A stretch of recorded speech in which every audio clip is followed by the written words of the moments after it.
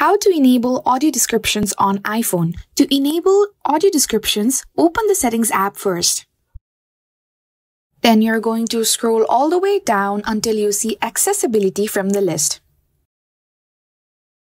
Once you're in, on this page, choose Audio Descriptions.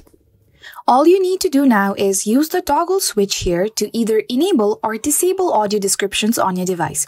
And that is how to turn on audio descriptions on an iPhone. If you liked the video, give it a thumbs up and subscribe to our channel for more amazing content.